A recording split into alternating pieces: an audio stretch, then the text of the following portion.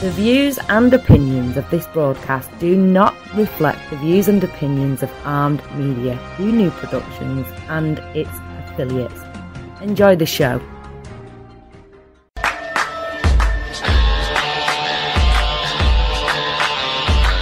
I'm your darkest dream.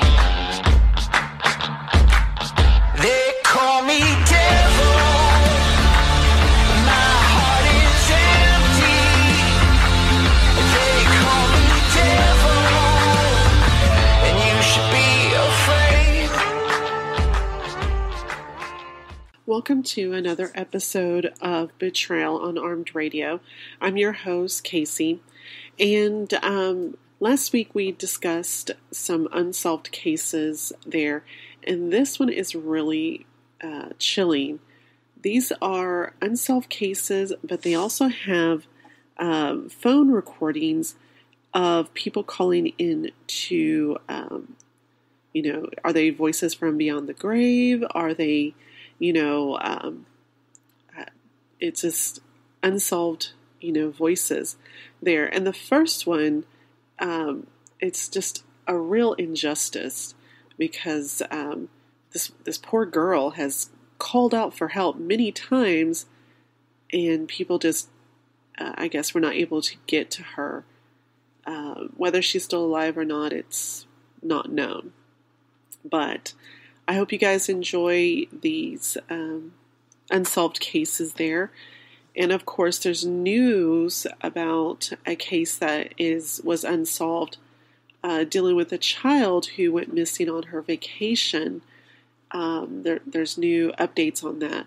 So that's still a work in progress there. But I'm going to let you listen into these recordings of in these unsolved cases. All right. Number 1. April 6th, 1986. 9-year-old Antoinette Gallardito and her 2 younger sisters were at their home in Gallup, New Mexico. Their mother was at a bar with her friends, and the 3 children were being looked after by a babysitter. In the early hours, their mother returned and sent the babysitter home. She then fell into a deep, alcohol-induced sleep. At 3 a.m., there was a knock at the front door. Both Antoinette and one of her sisters were still awake. Antoinette asked who was there. "Uncle Joe," said a voice on the other side of the door. "Hurry up, let us in, we're cold." Antoinette opened the door. According to her sister, she was immediately grabbed by 2 men who pulled her into a brown van outside. She kicked and screamed, but could do nothing to stop her abductors. They drove off with her into the night, and for the past 33 years, Antoinette Gallardito has remained a missing person. Her real Uncle Joe was determined not to be involved in any way. 1 year after her kidnap, the Gallup police station received this chilling call. Gallup Police Department. Hello. I'm Antoinette Gallardito.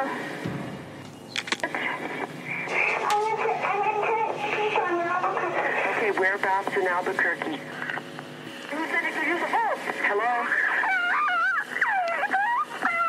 Antoinette, where are you? Antoinette?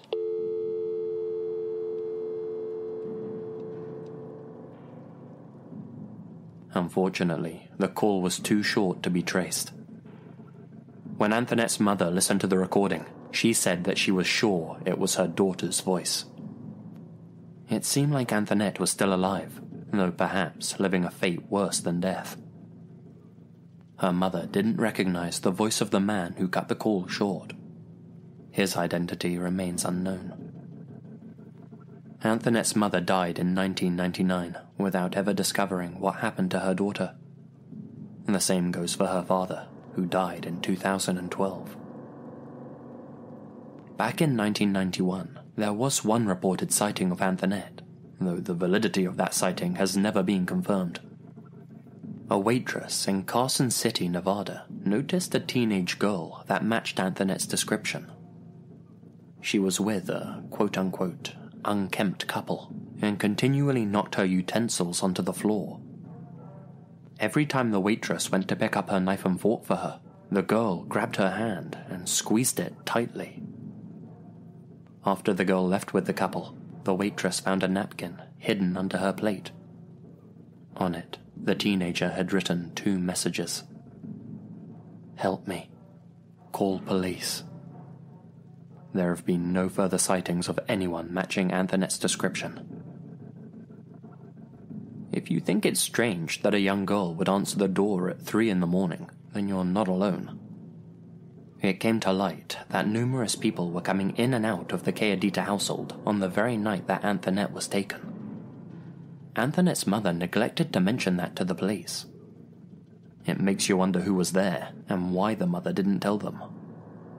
It appears that the mother may have had more information about her daughter's disappearance than she let on. She even failed a police lie detector test. It's also telling that the cops paid Anthonette's mother one last visit on her deathbed. Were they perhaps hoping that she might confess something or reveal some information before she passed away? One other important thing to note is that the Kayadito household had a screen door. This suggests that Anthonette may have recognized her abductors. If she didn't, why would she have unlatched the screen? Regardless, investigators believe that Anthonette is no longer alive. They have, however, released this image showing what she might have looked like in 2013. Interestingly, 10 months ago, a Reddit user by the name of Sleuthing Noob came across a Jane Doe file, a police report about an unknown murder victim. The report said that in 1996, a body had been discovered in Albuquerque, New Mexico. Take a look at this description and these reconstruction images. They're eerily similar to Anthonette's 2013 reconstruction. The user contacted the Albuquerque Police Department, but according to NAMUS, the U.S. Resource Center for Missing and Unidentified People, it's been determined that this Jane Doe is not in fact Anthonette. Still, it just goes to show that even after 33 years, people are still actively trying to solve this mystery. Perhaps one day we'll know the truth about what happened to Anthonette.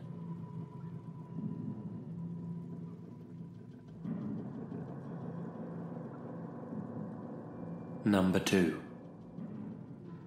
Being a police dispatcher can be a tough job emotionally, something that many new operators find out during their training. Learning how to handle distress calls involves listening to a bunch of them, and some, like the one you're about to hear, are harder to sit through than others. This call was made by a woman named Ruth Price and has been used in the training of new dispatchers since the 1980s. Many dispatchers say this is the most disturbing call they've ever heard.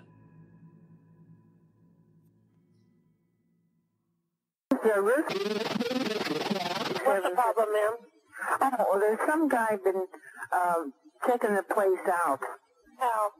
Well, he went in the back. I have an apartment in the back, and he said he was looking for a guy. And he comes to my door, and said he's looking for an apartment. So I live alone, and I'm an old lady. Mm-hmm. Where is he now, ma'am? I have no idea.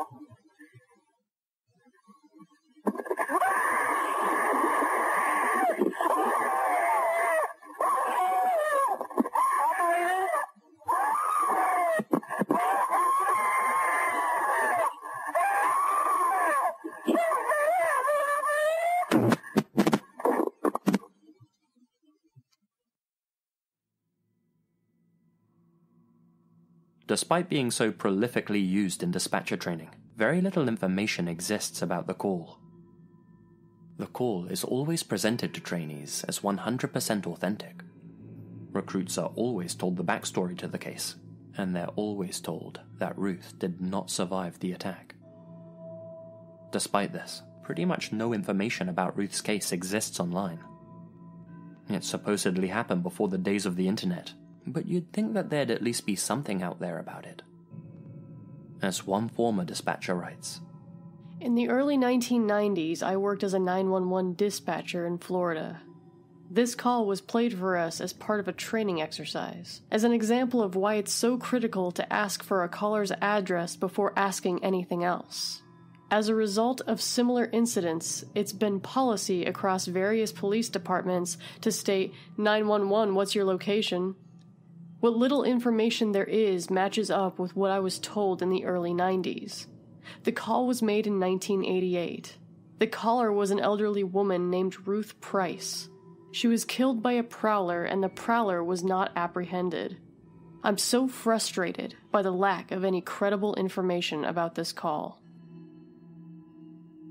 Because of the lack of information about the case, it remains a mystery whether this call is genuine or just an amazing piece of voice acting. Another former dispatcher is more certain that the call is real. Although there were rumors that this was fake when it first came out, sadly, the recording is 100% real. The recording is used in police training on what not to do during a 911 call, and why you should always get the location or address first. Because of the 911 operator not getting that info and not really taking her seriously, the cops never got out there in time, and the killer was never caught. There's little info out there on Google, as this happened way back in the 80s, before the internet or Google existed, but there was a thread posted about it on a police forum back in 2002. I'll try to find it and link it, but from what I remember, I'm pretty sure she was beaten or bludgeoned to death. If you scour some online forums, you'll still find people debating whether this call's real or fake.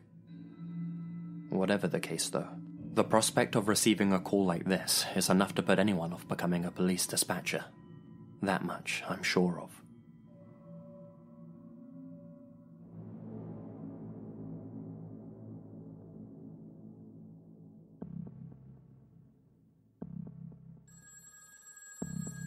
Number 3. July 1974. A man named Bashir Kaujakchi went to pick up his wife from a party in Beirut. His wife was a singer. The venue that she was singing at was known to be a gathering spot for Middle East diplomats and arms dealers. While en route to pick her up, a white van drove Bashir off the road. Several armed men came out and forced Bashir into the van with them. He had just been abducted, and he had no idea why. The men took him to a basement in an unknown location. For the next 5 days, Bashir was tortured by his new captors. When he told them that he was an American citizen, they accused him of being a spy for the CIA. Still utterly confused, Bashir told them that they'd simply got the wrong guy, that he had no idea who they were or what they wanted from him. Still, the torture continued. He wasn't allowed to sleep and was only fed small meals.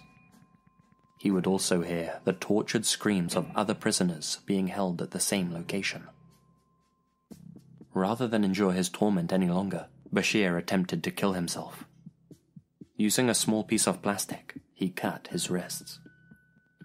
Surprisingly, the men holding him hostage actually took him to the hospital and saved his life. After receiving medical treatment, Bashir was able to escape. That was the first bizarre incident in the life of Bashir, a victim of mistaken identity. Cut to 1983, and Bashir had become a successful restaurateur in the USA. His crown jewel was the Marrakesh, a Moroccan-themed restaurant in Philadelphia which his sister managed. While working on the construction of a second Marrakesh restaurant in Washington, D.C., Bashir started to receive some peculiar phone calls. The newly installed landline would ring, and Bashir would answer, but there would only be eerie breathing on the other end of the line. When Bashir installed an answering machine, things began to escalate. Someone would leave messages where they'd just laugh into the receiver, while strange noises played in the background. Whoever was doing this had the voice of a child, making the constant harassment all the more strange. As time went by, the harassment got more extreme. the caller started threatening Bashir's life and the life of his employees. Machine gun fire and screams could be heard in the background of the calls now. Rakesh?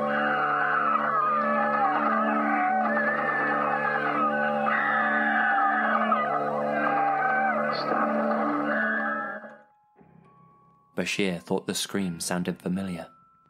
They were just like the ones he had heard from other prisoners when he was a hostage in Beirut. These were more than mere prank phone calls now. Because of the caller's childlike voice, he was given the nickname L'Enfant, French for the child. For the next decade, Bashir's restaurant would receive an average of 15 to 20 calls a day from L'Enfant. If he traveled to the Philadelphia branch of the Marrakesh, L'Enfant would just call there instead. The mystery caller always seemed to know where Bashir was at any given time. Eventually, things became more serious than simple phone harassment. Bashir's unknown tormentor began tampering with his vehicle, carving stars of David into the paintwork. They even began cutting the wires in his car, which, at one point, led to the vehicle catching fire. Now fearing that his life was actually in danger, Bashir went to the FBI for help. They placed a wiretap on the phone at his restaurant. Over the course of 18 months, over 3,000 sinister calls were recorded. These calls all came from payphones. The strange part, though, was that oftentimes the calls were made in completely different parts of the DC metro area, but were made within seconds of each other. That strongly suggested that there were multiple people involved in the harassment, and that they were highly organized. Bashir was eventually forced to check himself into a mental hospital. The calls were beginning to take their toll on him, and he needed to escape. Still, L'Enfant continued to call him at the hospital. While Bashir was away, Richard, the young son of the Marrakesh's new manager, was attacked by 2 unknown men. L'Enfant later called to let the manager know that they were responsible. They even spray-painted the words, "Richard will die," on their front door. In 1993, the story of L'Enfant was featured on the popular show Unsolved Mysteries. After the episode aired, the calls from L'Enfant suddenly stopped. Perhaps the person or the group feared being identified. Whatever the case, they had made Bashir's life a living hell for 10 straight years. To this day, the identities of the L'Enfant callers remain unknown. Who were they, and just how many of them were there? Why had they dedicated 10 years to tormenting Bashir? Were the calls linked to his abduction and torture in 1974? And finally, was Bashir simply the victim of mistaken identity in that incident as he had claimed? All questions that remain unanswered. In 2002, it came to light that Bashir was running a website that revolved around homophobia and anti-Semitism. He even published an advertisement for his restaurant containing the line, "Have Zionists turned Jewish beliefs into a political party in the service of hatred and greed?" That line doesn't exactly scream fine dining to me. People have debated whether Bashir had always held these extreme beliefs, if they were somehow the reason he was targeted by L'Enfant, or whether these views were the result of his mental breakdown brought about by the calls. If you'd like to dive deeper into this mystery, I've left a link to an interesting podcast in the description below. Be sure to check it out after the video.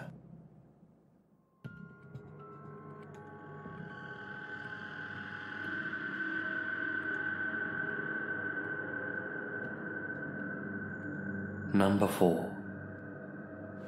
What should I do?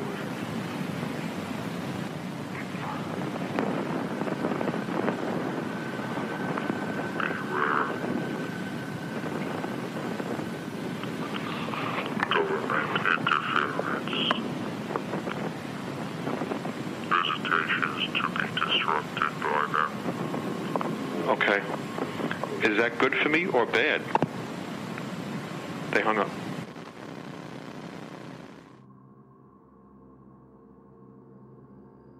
Gary Subbrink a soldier stationed down in Texas, took some time off from his base to visit his family in New York. He didn't tell anyone that he was heading home, since he wanted to surprise them all. While waiting for his flight at the airport, he was approached by a man holding a clipboard. The man began asking him a bunch of questions, like how he spelled his name, where he was going, and other personal information. Gary figured the man was trying to sell him something, so he tried not to pay him any attention. Problem was, the guy was persistent. When Gary boarded the plane to New York, he forgot all about the encounter. Then, just as he was relaxing into his seat, a different man holding a clipboard sat down in the seat next to him. Again, this new guy started questioning him. Gary told him to get lost, but this guy too was persistent. When a stewardess came to check the clipboard man's ticket, she told him, "This isn't your seat, you need to move." Luckily, the guy with the clipboard obliged. Two strange encounters for sure, but nothing to worry about. When he finally arrived in New York, Gary went to surprise one of his close friends with a visit. He became confused when his friend didn't appear surprised to see him at all. When Gary asked why that was, the friend replied, "What are you talking about? You told me you were coming to New York yesterday." That was strange, Gary thought. He definitely hadn't told his friend he was coming. Gary worked out that someone must have called his friend using his phone number somehow, pretended to be him, and then told his friend about his plan to return home. A weird prank, to say the least. Not to mention, Gary didn't recall telling any of his buddies back at the base that he was returning home. Next, Gary went to surprise his parents. It's while he was at their home that he started receiving these strange calls from an unlisted number. Whoever was calling him spoke with a sinister, robotic voice, like they were using a voice changer or something. The robot would ask Gary the same question multiple times, like, "How long are you back from Texas?" and made weird statements like, "You are being impersonated by the other voice." These calls would come day and night. Gary tried talking to the unknown caller. Gary's father tried talking to the unknown caller, but they could never get any information out of it. The calls were so relentless that Gary started recording them.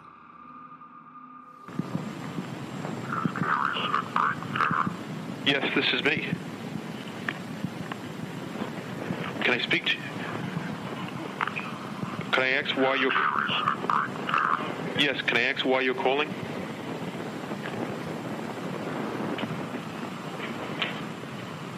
Can I please ask? Yes, this is. Yes, that is me.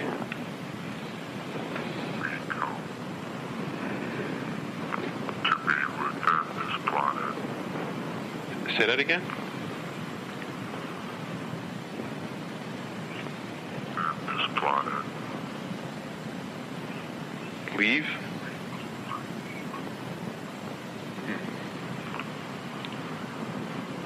We come I'm staying right here. to be within this planet. Is this a joke or what?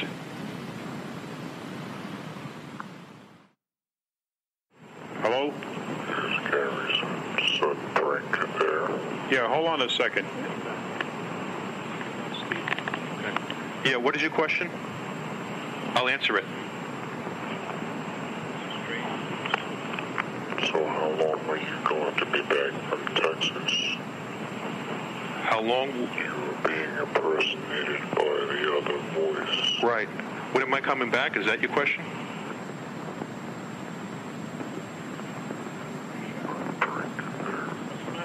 Okay, there was a break. Hold on. You want to know when I'm coming back to Texas?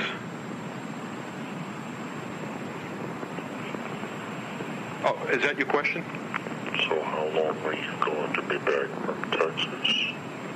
How long am I going to be back from Texas? That question doesn't make any sense. By the other voice. Okay. I'll be coming back eventually. I can't tell you when. You should know that question, the answer to the questions, because you seem to know more about me than I do. As many have noted, it sounds like the caller's voice is coming from a tape recorder. Every time he repeats something, it's said in the exact same way. And, as Wish I Knew Who points out, you can even hear the whir of the machine as the caller rewinds and fast-forwards the tape. The calls go on for a lot longer than the clips I've played here, with the strange voice continually repeating vague and nonsensical questions. To this day, Gary has no idea who continuously called him while he was in New York, nor does he know what they wanted from him and why they disguised their identity. He also doesn't know who the men with the clipboard were, or how someone was able to inform his friend of his return. What do you think's going on in this one? Your guess is as good as mine.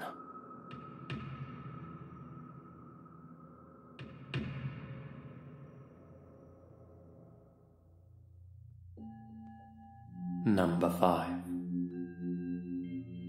I suppose this last one's cheating a little, since it's technically a phone message rather than a phone call, but it's interesting and creepy nonetheless.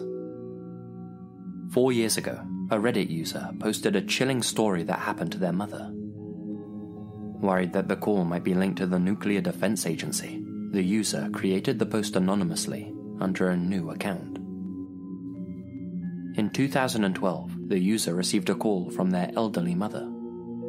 She was calling from her neighbor's house, and she was absolutely hysterical, sobbing about how somebody had taken over her home phone. The user was confused by what she meant, but then again, she was very old.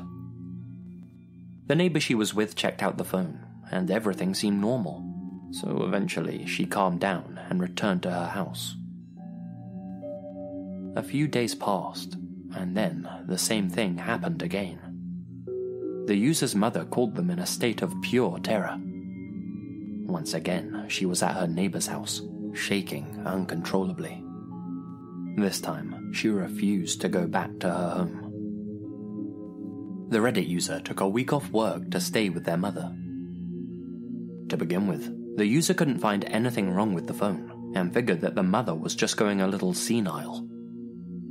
That proved not to be the case. Over the next few days, the user discovered what was really going on.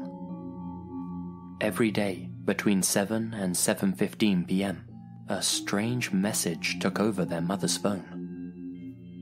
When she lifted the receiver, instead of a dial tone, she'd hear this unsettling message.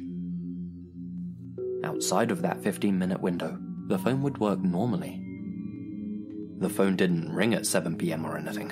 It was just that if you lifted it to make a call within those 15 minutes, you'd hear the creepy message rather than the dial tone. If you hung up the receiver and lifted it again, the message would restart. If you hung it up and lifted extremely quickly, the line would appear to be dead until 7:15. The user was able to make a recording of the message. Here's what it sounded like.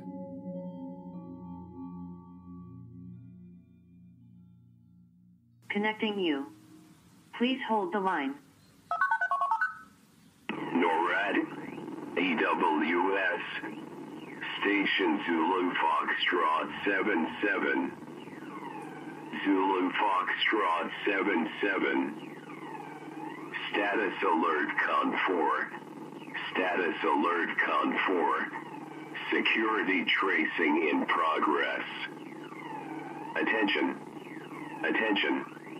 Attention. Whiskey 09. Ready. November.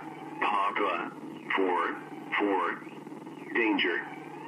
Hotel Papa 87. Ready. Hotel Quebec 39. Ready. Papa Kilo 58. Ready. Foxtrot Charlie 23. Ready.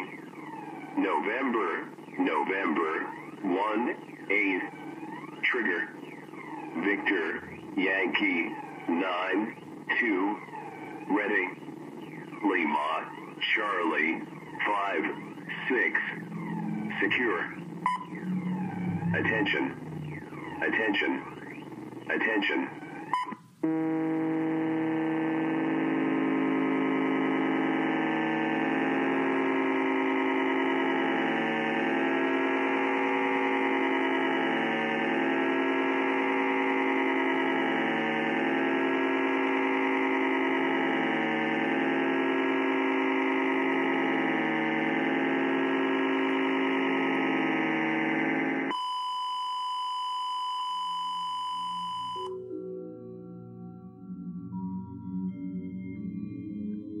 For the whole day after they recorded this message, their phone line was dead. The phone company said that they couldn't find a fault in the line. That evening, they attempted to record the message again to see if anything had changed, but rather than be met with the strange message, there was just the normal dial tone again. The message never came back. Early in the morning of December 1st, 1948, people strolling on the Somerton Beach in Australia discovered a body lying in the sand, and that discovery launched one of the country's most enduring mysteries. Following an investigation, authorities revealed some of the weird details. The body belonged to a man who coroners said was in, quote, top physical condition. There were no signs of trauma and no sign of how or why the man died, though they believed he had been poisoned. There were also no clues to the man's identity because, strangely, not only was he missing identification, all the tags in his clothing had been cut out. Authorities did, however, find a cryptic note secretly sewn into his clothes, the Persian phrase, Taman Shud, which means finished. It had been torn out of an 11th century book of poetry entitled The Rubaiyat of Omar Khayyam. The book was later found, and inside was some kind of encoded message using a cipher that still hasn't been broken. There was also a phone number, which turned out to belong to a woman who lived nearby, and who swore she didn't know the man at all. Some speculate he may have been a Soviet spy who was covertly murdered, while others think he was a scorned lover who took his own life. Scientists are hoping DNA tests may soon solve the riddle, but until then, the identity of Somerton Man and the circumstances surrounding his death remain a mystery. In 1959, 9 cross-country trekkers disappeared in Russia's Ural Mountains. Weeks later, the remains of their camp were found on the slopes of a mountain named Kalat Syakhl, which means Dead Mountain. What searchers found continues to baffle people to this day. Hikers had apparently cut their way out of their tent in the middle of a terrible storm and run into the freezing night, some not even wearing shoes or socks. 2 bodies were found wearing only underwear, while 3 more were found with massive internal injuries similar to what you'd expect from a high-speed car crash, but with no corresponding external wounds. And perhaps strangest of all, 2 of the corpses were found to be radioactive. Theories range from an avalanche to secret Soviet military testing to an animal or even Yeti attack. Some even think they were murdered. The truth, however, remains buried beneath the ice. In the 1930s, the remote Galapagos Islands suddenly gained new life when Ecuador decided to open it to colonists. Little Charles Island gained 3 families, one of which was eccentric indeed, as it consisted of an Austrian named Eloise de Wagner-Bousquet and her 2 lovers, Robert Philipson and Rudolf Lorenz. Nicknamed the Baroness, or the Empress of the Galapagos, Wagner-Bousquet and her partners lived a bigger-than-life, free-love lifestyle, becoming such darlings of the media that they even starred in a short movie filmed on the island.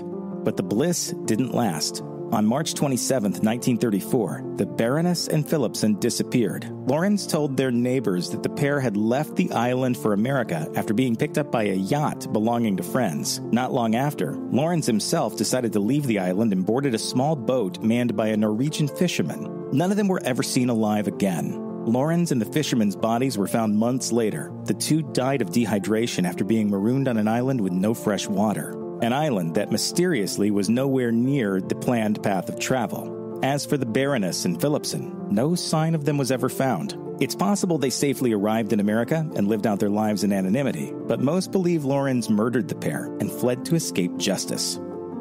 Hannibal, Missouri is famous as the home of Mark Twain, who immortalized his childhood explorations of the town's extensive cave system in books like Tom Sawyer. But in May 1967, the town's mythology took a tragic turn when 3 boys apparently entered the caves and were never seen again. Construction on Route 79 had opened up new sections of an extensive cave complex, and witnesses say they saw young brothers Billy and Joel Hogue enter those caves, even though just the night before, The two had been explicitly warned by their parents not to go near the caves. They disobeyed, though, and vanished, along with friend Craig Dowell. A massive search was mounted, with experienced spelunkers joining the FBI to map the entire cave system. But the boys were nowhere to be found. One of the boys' sisters has said she believes the boys went into one of the construction holes on the Route 79 dig and were accidentally buried alive by workers. More than half a century later, the truth still remains elusive. In 1860, an author named Robert Dale Owens published a book called Footfalls on the Boundary of Another World. In it, he recounts the story of a woman named Emile Sagay. She was a teacher in the 1840s who was reportedly haunted by a ghostly doppelganger who would appear out of thin air, in full view of Sagay's students, and then vanish. At times, this spectral twin would even appear independently of Sagay, showing up once in a classroom of 42 shocked students while the real Sagay obliviously picked flowers right outside the classroom window. Which leaves two mysteries. How could this happen? And did it actually happen? The account from Dale Owens was repeated by so many authors that it is now widely assumed to be true. But it seems it had just a single source, a 19th century mystic named Baroness Julie von Guldenstube. So she was just making it up? And if she wasn't, what could possibly explain the phenomenon she described? So far, nobody knows for sure.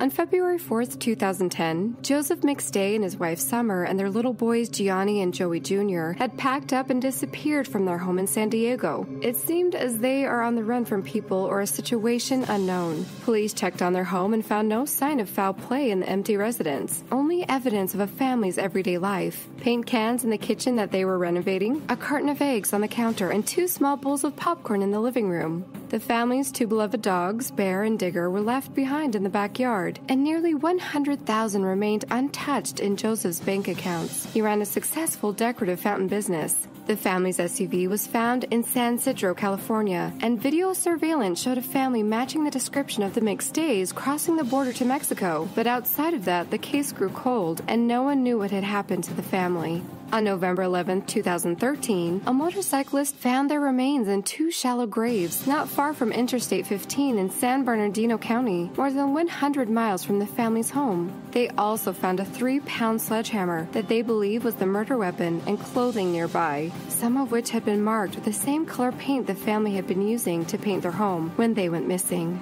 On November 5, 2014, after an exhaustive search, California authorities arrested Joseph McStay's business associate Charles Chase Merritt in connection with the deaths of the McStay family after discovering that his DNA had been found on the steering wheel of the McStay's car. Prosecutors allege Merritt was a gambling addict who committed the crime for financial gain and wrote thousands in checks on Joseph's business account for days after he disappeared. He remains in jail without bond and will stand trial for the killings in early 2018.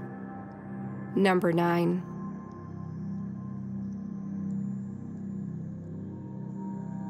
On September 12, 2009, the body of 51-year-old teacher and part-time census worker Bill Sparkman was found hanging from a tree in rural Kentucky wearing only socks, his hands, feet, and mouth bound with duct tape, an identification badge taped to his neck.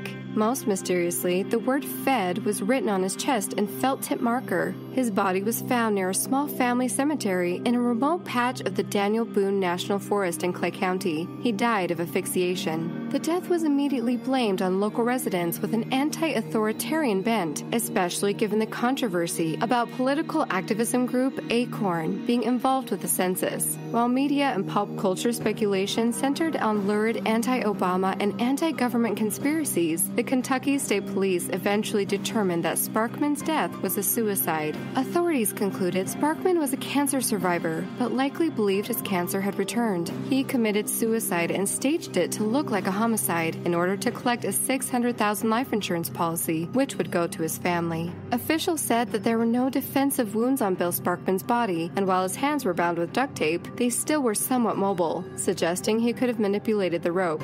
He was found hanging from the tree, yet was in contact with the ground. Number 8.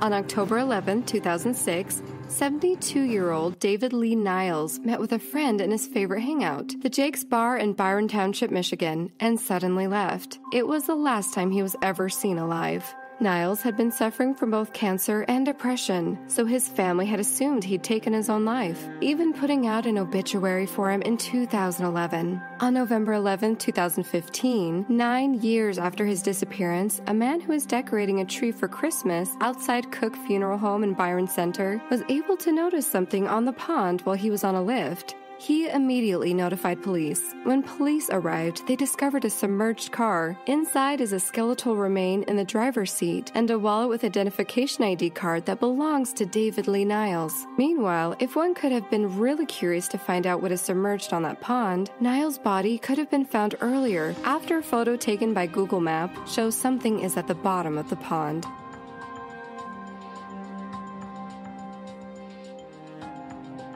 Number 7.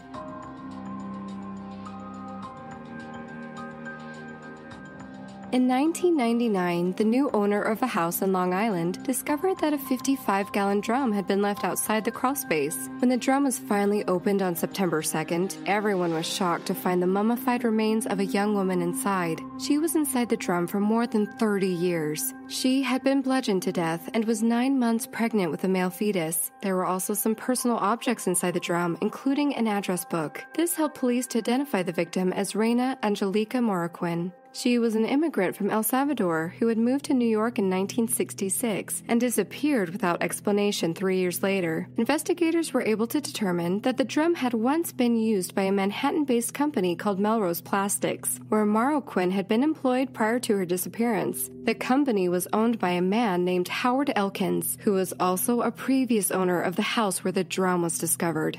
Police used the address book to track down a former friend of Moroquin, who claimed that Moroquin had been having an affair with the married Elkins and became pregnant with his child. Moroquin had allegedly told Elkins' wife about the pregnancy and expressed fear that Elkins would kill her. Shortly thereafter, Moroquin vanished. When 70-year-old Elkins was questioned by police, he was told that he would be compelled by court order to take a DNA test to determine if he was the biological father of the unborn child. On September 10th, Elkins committed suicide by shooting himself. A posthumous DNA test proved that Elkins was the child's father. Although it's extremely likely that Elkins murdered Moroquin, his suicide prevented the case from being solved conclusively. And there's one haunting final piece that the investigators was able to recover from Reina's address book. It was a small piece of paper that had been folded at the very back page, and it said, "Don't be mad, I told the truth." Number 6.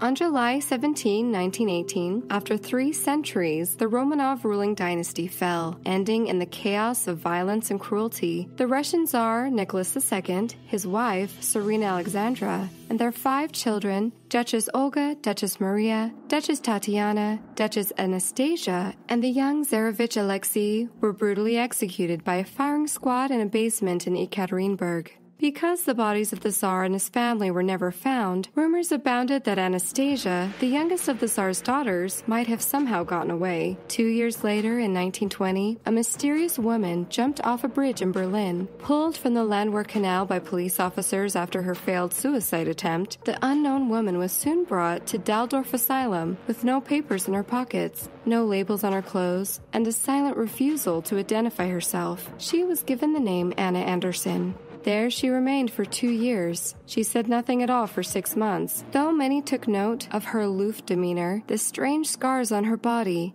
and the Russian accent that emerged when she did eventually speak. One day, a fellow inmate told the woman that she thought she resembled Grand Duchess Anastasia. The word began spreading, motivating former Romanov friends and servants to visit the woman and confirm her identity. The press fascination with the story of Anna Anderson grew into a cult about Princess Anastasia. Eventually, she claimed to be the Grand Duchess Anastasia. When Anderson left the hospital, she was surrounded by a herd of supporters who validated her Romanov identity. On the other hand, the true Anastasia's relatives kept their distance. Matters grew heated when the relatives of the dead royal family fought legal claim upon the Romanov fortune in court. The turning point of this royal identity saga came with the evidence that was most certainly not in Anderson's favor. In 1927, a Berlin newspaper had run an investigation report that Anna Anderson's real name name was Franziska Szkanczkowska and that she was a Polish factory worker. Franziska was hurt in a factory explosion, after which she was declared missing. The timeline of this event coincided with Anderson's arrival in Berlin, and moreover, Franziska's brother Felix claimed that Anderson was his sister. Anderson refused all these claims, calmly repeating that she was Anastasia Romanov. Anderson died of pneumonia in 1984. 7 years later, in a forest near Ekaterinburg, 5 bodies were found and matched to the Romanovs.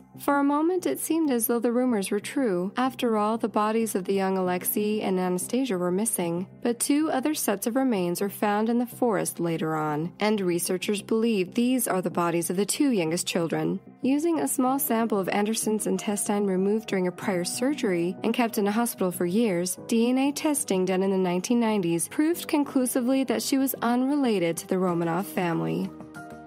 Number 5.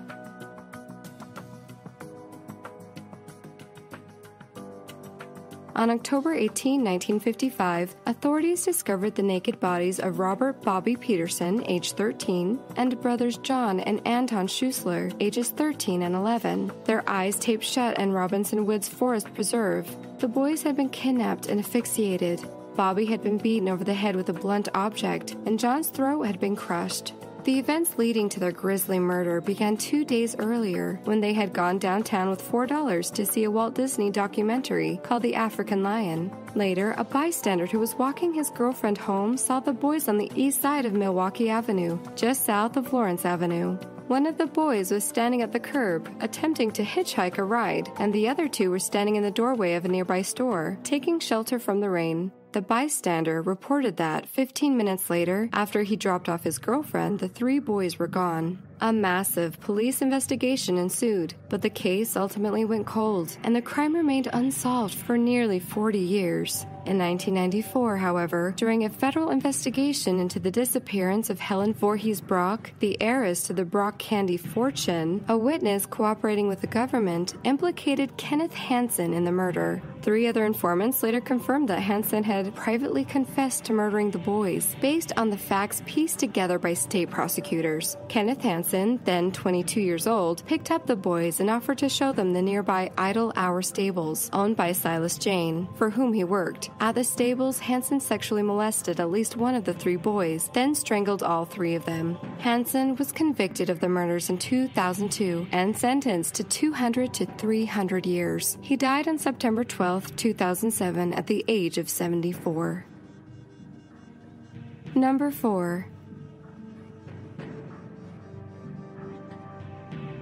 In May 1971, 2 17-year-old girls, Cheryl Miller and Pamela Jackson, had planned to celebrate the end of the school year by gathering with classmates at a quarry along a gravel road, but they never showed up.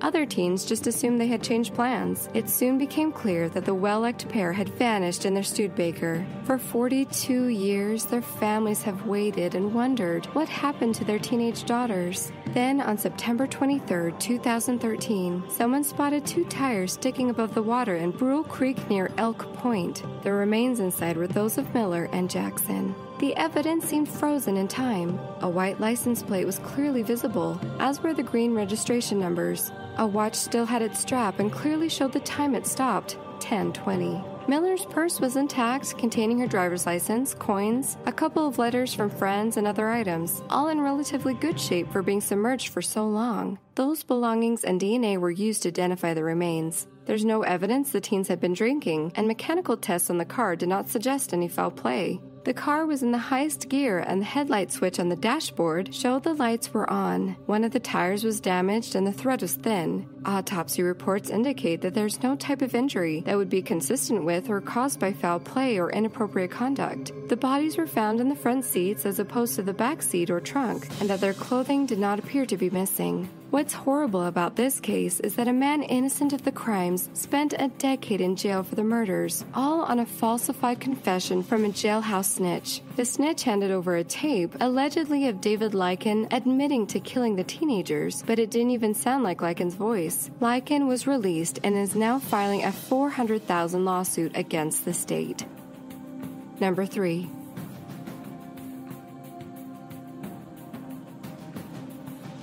Nearly 4 decades after a pregnant woman's body was found on a Wyoming ranch, prosecutors have connected her death to one of the California's most prolific serial killers, Rodney Alcala, otherwise known as the dating game killer, because he was a winning contestant on the ABC primetime game show during his reign of terror, had been charged with the murder of 28-year-old Texas native Kristen Ruth Thornton, who was 6 months pregnant at the time of her death. Alcala met Thornton in San Antonio in August 1977, and then allegedly dumped her body on a ranch in Granger, Wyoming. She was strangled. Thornton was found in 1982, but her identity remained a mystery for more than 3 decades. She was finally identified in 2014 after DNA linked her to her sister. Her family recognized a photo of her that was one of several released by the Huntington Beach Police Department in 2010 after Alcala was sentenced to death. The photos were found in a Seattle storage locker owned by the killer. Investigators believe Alcala killed Thornton in Sweetwater Country based on a photo that shows her alive in what appears to be a remote public land northeast of Granger, a short distance from where her remains were found. Alcala, now 74, a former photographer convicted for a string of murders in California, remains at Corcoran State Prison and is sentenced to death. He is believed to have an estimated 50 to 130 victims, but the actual number is still unknown.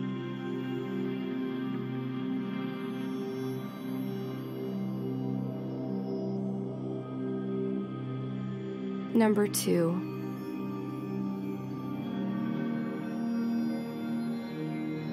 On November 9, 1979, a grisly discovery was made by a passing motorist in a cornfield 20 feet from Route 20, about half a mile from the intersection of Route 5 and Caledonia, New York. A young girl, 13 to 19 years old, was discovered. She had been shot twice with no evidence of being sexually assaulted. Police determined she had been shot in the head with a .38 caliber handgun, dragged into a cornfield, and then shot in the back. A waitress from a small diner in Lima, New York, remembered seeing the young girl with a white male described as being 5'8", 5'9", with black wire-rimmed glasses and a tan shirt. He was driving a tan station wagon with side paneling. Several truckers also called for information about the young girl trying to hitch rides with them to Boston on truck stops. Eventually, the girl named as the Caledonia Jane Doe was later laid to rest with no identification, no way of knowing who she was, let alone the killer. 35 years later, on January 26, 2015, the unknown identity of Caledonia Jane Doe would be solved. She had been identified as 16-year-old Tammy Jo Alexander. It is reported that on November 3, 1979, Tammy went missing from Brooksfield, Florida. She was last seen the day after her 16th birthday. Her case filed reads very little, besides the fact she was endangered missing and was believed to be a runaway. A missing person report was filed for Tammy by her high school friend. She hadn't heard from her in years and tried to track her down. When she did, she found out that Tammy had run away years ago and that her mother, who had a heavy drug addiction, hadn't even bothered to report her missing. The classmate reported her worries to the police, who soon realized that Tammy was a Caledonia Jane Doe. However, the search for Tammy's killer is still open and active. Number 1.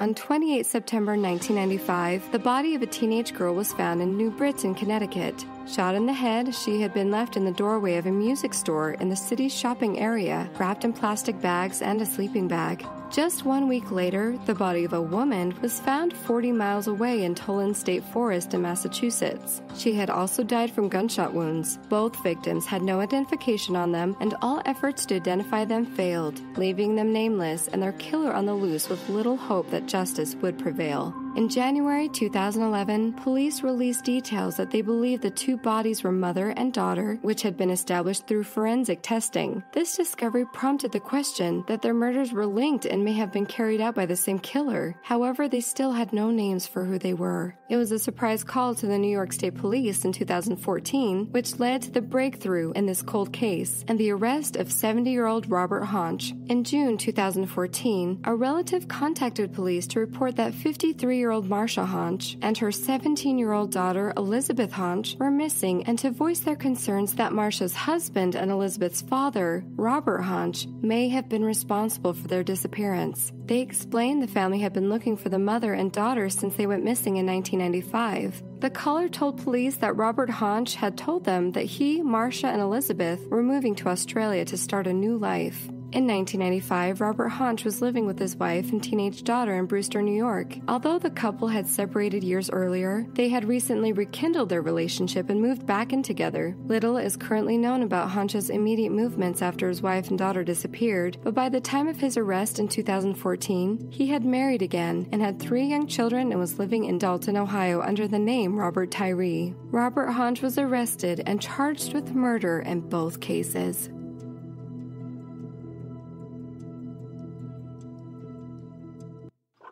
All right, so, some of those were very interesting stories of unsolved cases. Some cases were solved.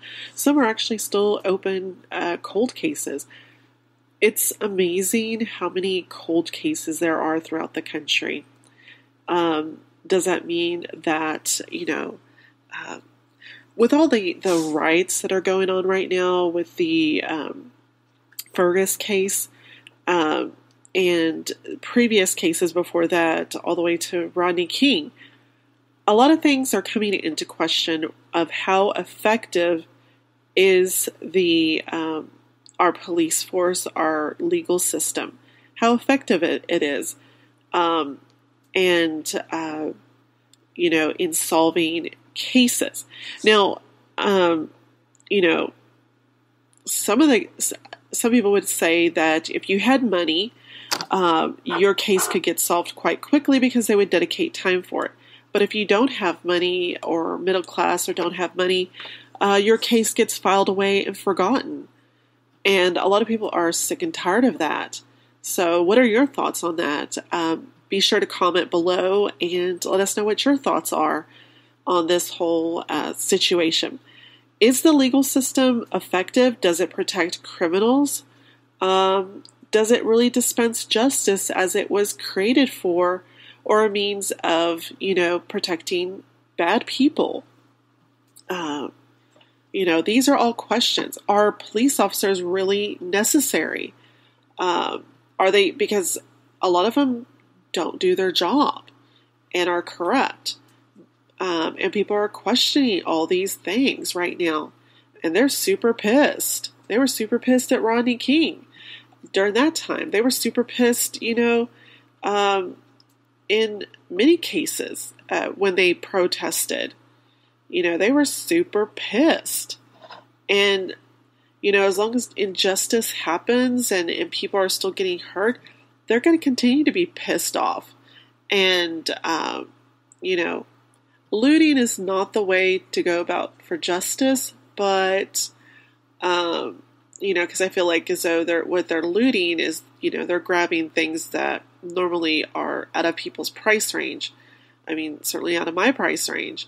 And, just to go willy-nilly everywhere. But that's for another show. All out of time. So you guys, be safe out there with the coronavirus. Be safe out there with all the protesting and the civil unrest. And I will see you guys next week for another tale. Bye-bye now.